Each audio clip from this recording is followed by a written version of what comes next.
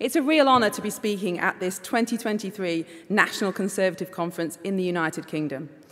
Over the next few days, we'll hear from some of Britain's and the world's leading thinkers about the need for a renewal of conservatism.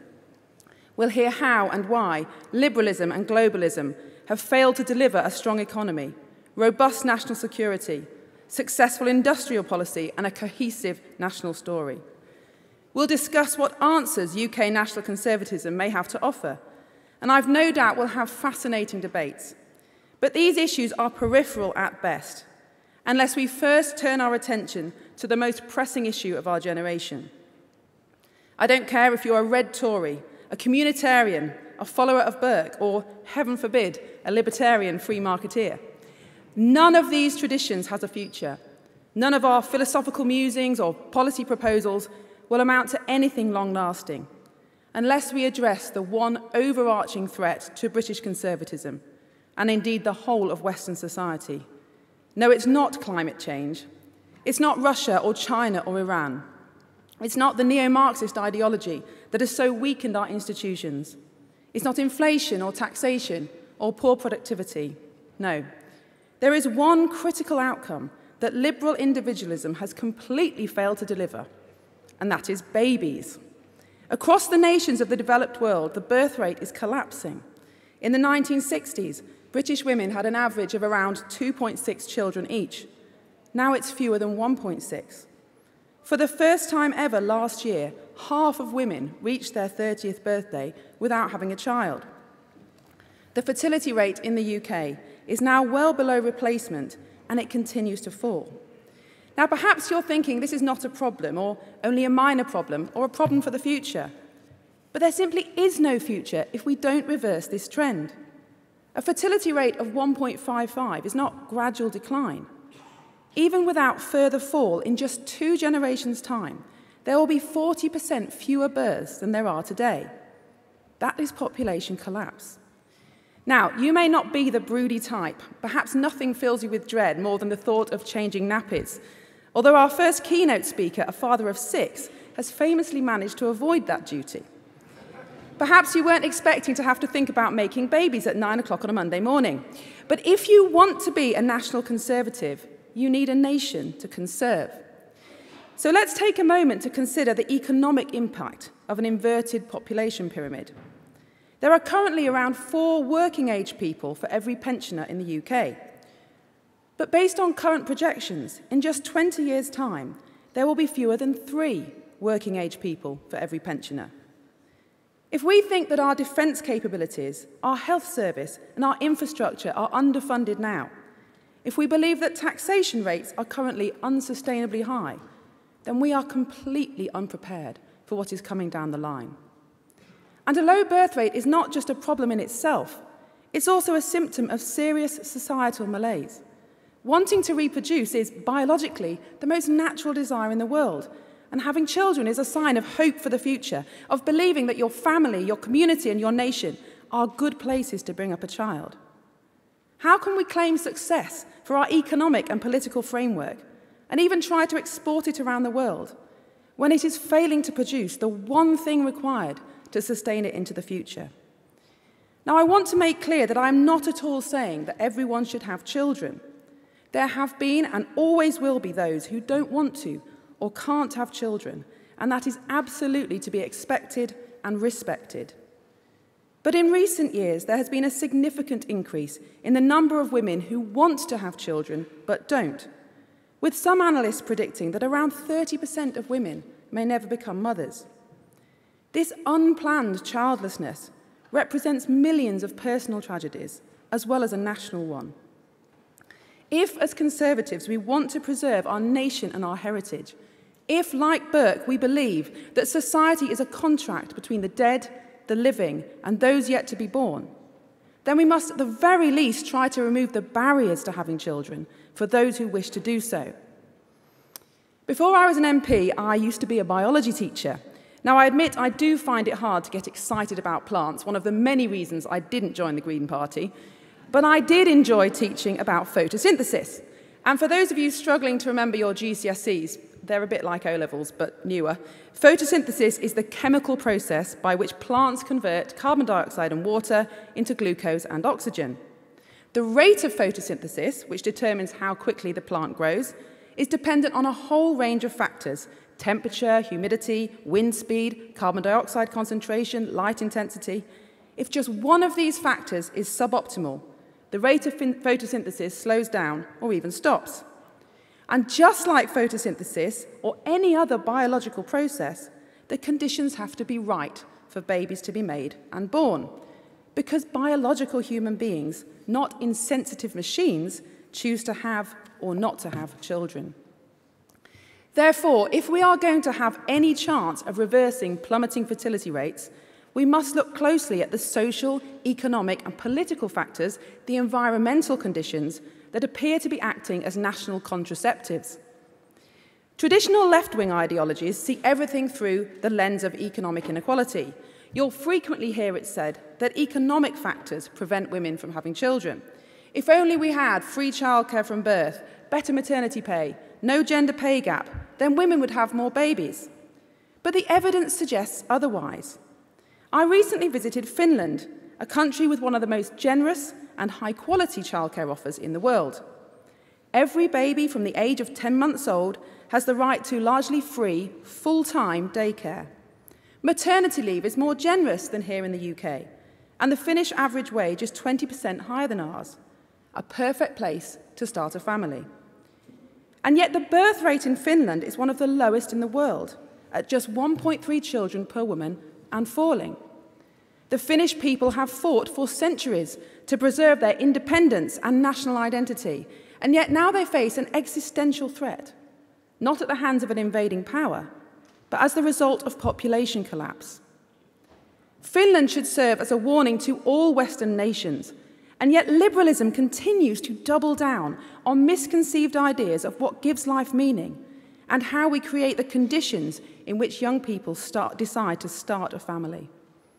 Of course, people respond to economic incentives, but as human beings, our social behaviour, and that includes family formation, is heavily influenced by what we perceive that others, that society values. We tend towards the choices to which others attribute value and steer away from choices that are seen as undesirable. Couples will have children if they believe it is a socially valuable endeavour, that they will be rewarded with status, respect, and support for doing so. Fertility rate decline has not occurred in spite of the economic and social policies of the last 50 years. It is a direct result of how those policies have failed to value and reward the behaviours that lead to starting a family. So let's consider what behaviours and choices current policies do and do not value. We now place little value on the financial sacrifices that are required to have and raise children. Changes to the tax system in the 1990s removed the ability to share tax allowances between couples and ended additional tax allowances for each child. More recently, we have removed child benefit from a fifth of families with children and imposed a 2-child limit on those claiming welfare. Our fiscal system has gone from seeing the family as the fundamental unit of the economy and subsidising couples for the cost of raising children to not even recognising family at all. British families now pay far more tax than in comparable countries, and the message from the state is clear. Having children and investing in their upbringing is of no economic value to the nation. The implication is that having children is an entirely private enterprise, a bit like buying a luxury car. Don't do it if you can't afford it. And I've heard many people say, including those who say they're conservative, that having children is a lifestyle choice. But having children is about as much of a lifestyle choice as eating. It's fundamental for survival. In comparison to earlier generations, we place very little value on stable couple relationships, which are, of course, highly desirable for the raising of children. Very few women want to have a baby without a committed partner, and yet now there's little incentive, either social or financial, to enter into and remain in a lifelong relationship. The creation of no-fault divorce has removed any value at all in the eyes of the law for getting married, a risky move when marriage is objectively the most successful institution for the raising of children. Of course, divorce and separation are sometimes necessary and even desirable. But when we lessen the societal and economic value of marriage and commitment, we should not be surprised when people's behaviour changes as a result. The UK now has the highest family breakdown rate in the OECD, with 44% of children experiencing some form of parental separation during their childhood. This is not only a social issue with trauma and misery and poor educational outcomes following children through life, it's an economic one. Family breakdown costs the UK taxpayer nearly £50 billion a year. It drives housing demand and is responsible for an enormous welfare bill. If we do not value lifelong committed relationships through social and economic policy and our political narrative, then we devalue the conditions that are favourable for having and raising children. The Chancellor's recent announcement that the taxpayer will spend £4 billion on childcare for babies from 9 months old to get women back into work devalues the crucial role of motherhood. There is no shortage of evidence supporting the long-term benefits of a mother's physical closeness and nurture for the first 2 or 3 years of a child's life. And polling reveals that the majority of mothers want to spend more time with their very young children.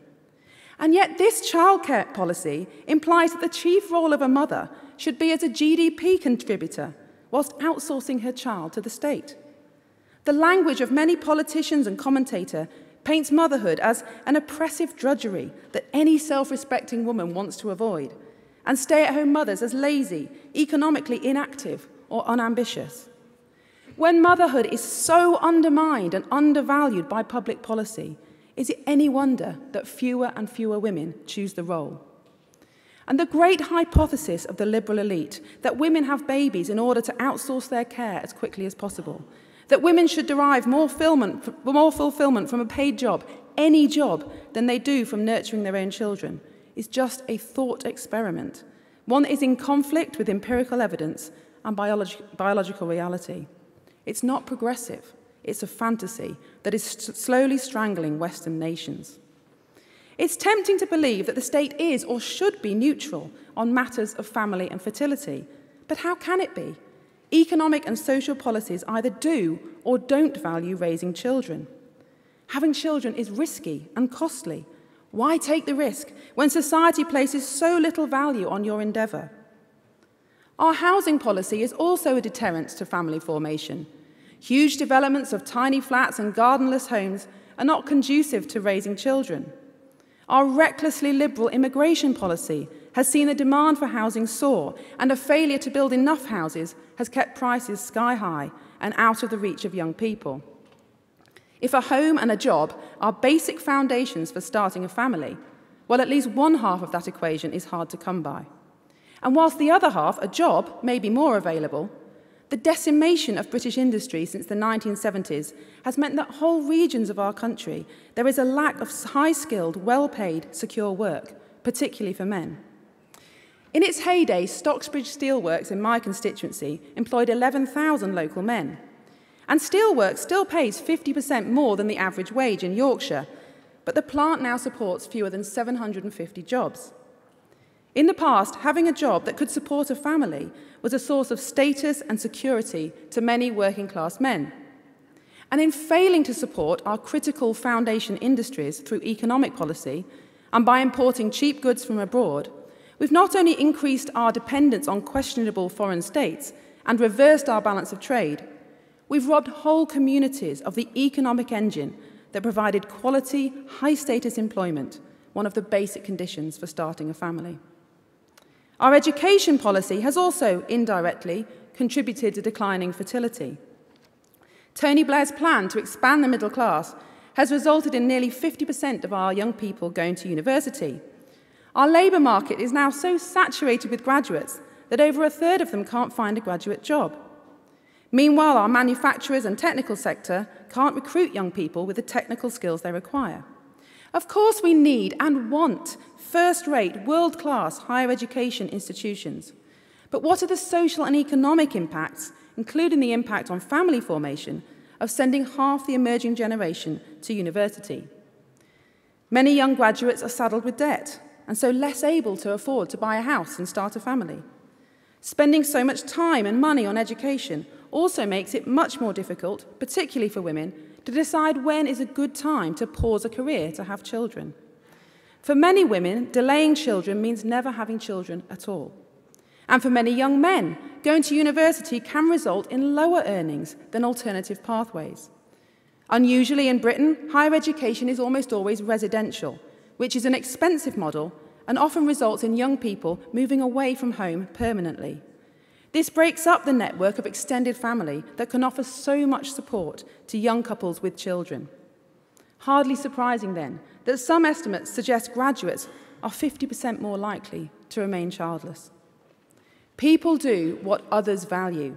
And when the UK taxpayer spends £14 billion a year on universities, when our culture says that university is the passport to respectability and tells young people that fulfilment is only to be found in education and career, then our bloated higher education system has become a hindrance and not a help to family formation. British economic, industrial, educational and social policies over recent decades have collectively increased the cost and diminished the returns of raising children. But having a home and a secure job and support from your family, community and nation are not the only preconditions to starting a family. You must also have hope for the future. And that hope is sadly diminishing in so many of our young people today. Because liberal individualism has proven to be completely powerless to resist the cultural Marxism that is systematically destroying our children's souls. When culture, schools and universities openly teach that our country is racist, our heroes are villains, humanity is killing the earth, you are what you desire, diversity is theology, boundaries are tyranny, and self-restraint is oppression, is it any wonder that mental health conditions, self-harm, suicide, and epidemic levels of anxiety and confusion characterize the emerging generation?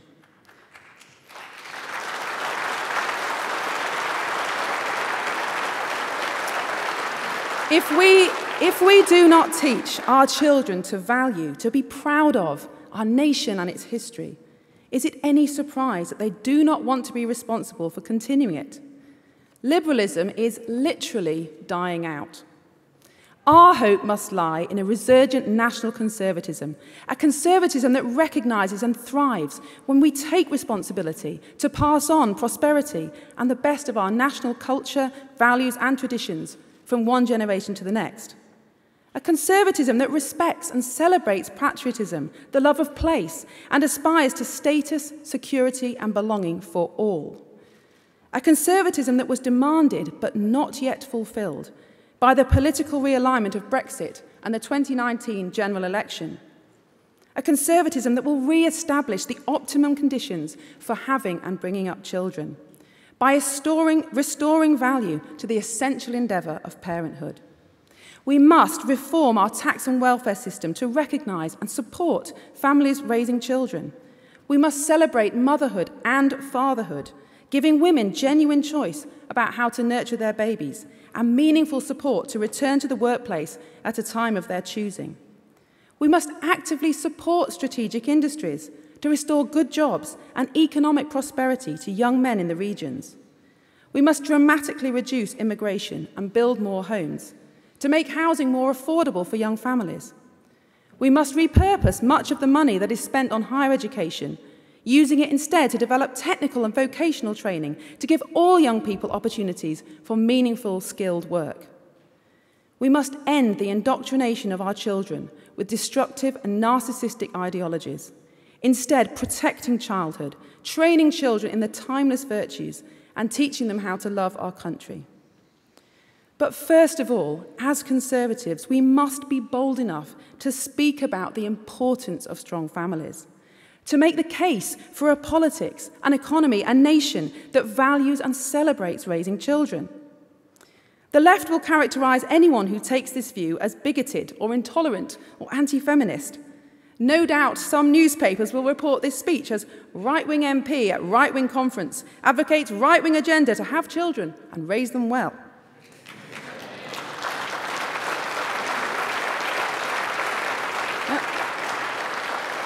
And since when did it become right-wing to think it was a good thing to have children? But many on the right are uncomfortable about speaking about anything other than economics, fearing accusations of stoking a culture war or being judgmental. But there is no dividing line between social and economic policy. If you want a strong, enduring economy, you need social policies that value families. If you want strong, enduring families, you need economic policies that make family formation financially attractive. You cannot be socially liberal and economically conservative. If you think that government and society should have nothing to say about the conditions that promote strong families, do not be surprised when you end up with a high-tax, high-spend economy, with a nation of broken people dependent on the state. But there is an alternative to decline. It can be found in a common-sense conservatism that is rooted in the values and hopes of ordinary British people and not the Westminster or global elites. A conservatism that deliberately, obviously focuses on pursuing the economic and social conditions that give people security, confidence, and hope in Britain's future. So this week, as we seek a renewed national conservative vision for UK growth and prosperity, let us consider how to encourage the particular kind of growth that is most fundamental for the future of the United Kingdom. People do what others value. And so, as Conservatives, we must seek to restore the value of children in British society. For children are not an economic burden. They are not a threat to personal autonomy or a lifestyle choice. Children are a joy and a blessing. They are the symptom and the cause of a society that has hope. Our children are the reason that we seek to rebuild a nation whose future is prosperous, safe, and free. Thank you.